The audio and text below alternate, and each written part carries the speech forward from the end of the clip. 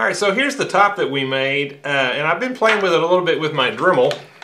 It's a Harbor Freight Dremel, and this thing does 35,000 RPMs, and so I made a little cup to go inside of it that, see if it'll focus on that.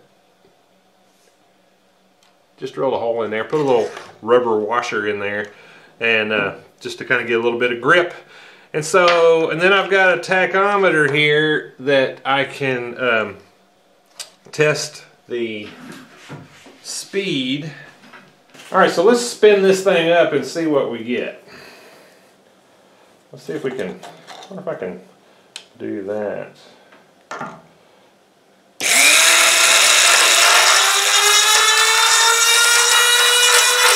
Alright, that's 30,000.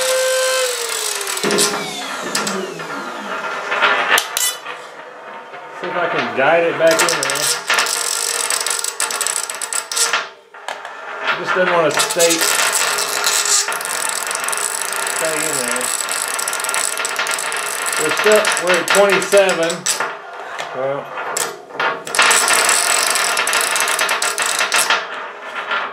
that's in there.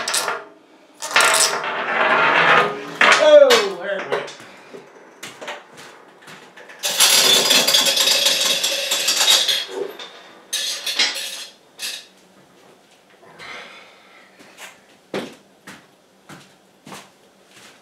Okay, anyway, I had to chase it across the floor.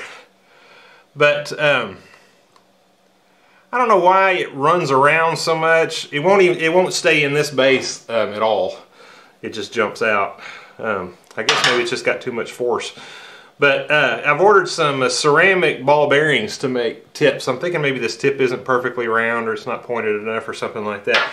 Other people use those, and I thought maybe it would work better. But anyway, I thought you might be interested in just seeing the top go 30,000 RPMs. Thanks for watching.